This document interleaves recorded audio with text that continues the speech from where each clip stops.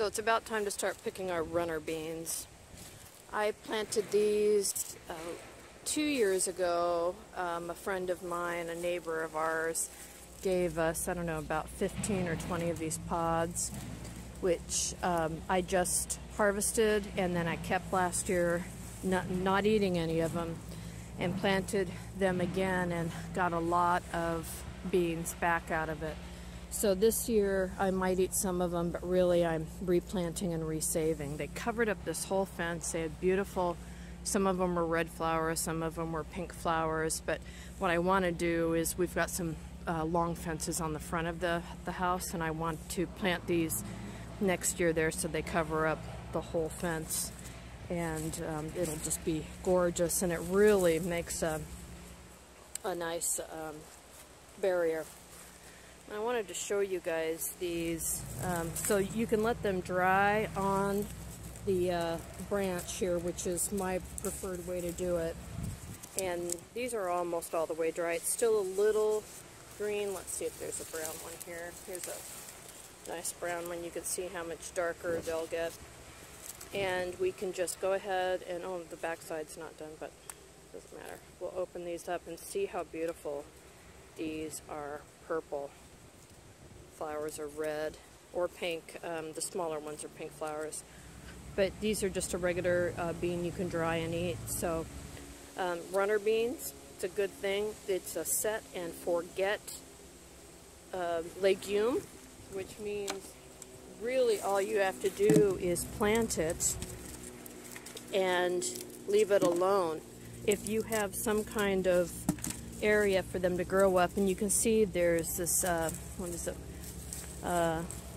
4 by 3 inch metal fencing here. It's a piece I've reused several times now, and I'll just leave it here, but if it can grow up by itself, it will. So lots of protein. You know, protein sources are sometimes difficult to get on the farm if you're not raising animals, but beans are a good way to do that. So anyway, runner beans, they grow really well here, and yeah, we're going to harvest these up. I'll have to come back and do a second harvest on these that are still green. It is almost the beginning of November. We've had a couple light frosts. Soon we'll get some heavy frosts, and at that point I'll pick them all and let them dry. But anyway, I wanted to show you these. These are something I haven't really talked about, but they're just so gorgeous. I mean, look at that. Isn't that beautiful? I'm sure if you cook it, the color might fade. I don't know, like a kidney bean or something. And it's a big bean, right? It's got to be an inch long, a half an inch wide. So it's a lot of protein packed in there. Anyway, runner beans. They're a good thing.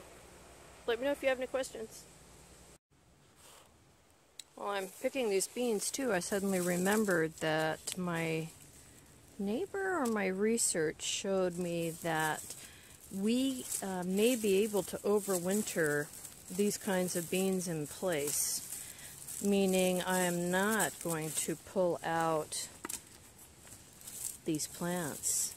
If anything, I'll cut them back to the root, and I will, or I'll just leave it up like this and just let it kind of fall apart. And then I'll bring in more wood chips like I have here, and leaves and grass, and kind of bury it down in there. And we'll see if maybe I won't have to plant these in this section next year, which would be very cool, right? Maybe the plant itself will overwinter. I tried this last year.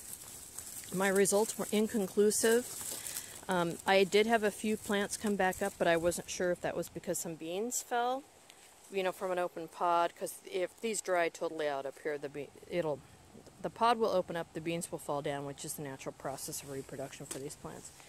Or if it was the root system itself. You may recall we had a really big freeze. I was without power for quite a long time, 10 days, which also meant we were without water because we're on a well.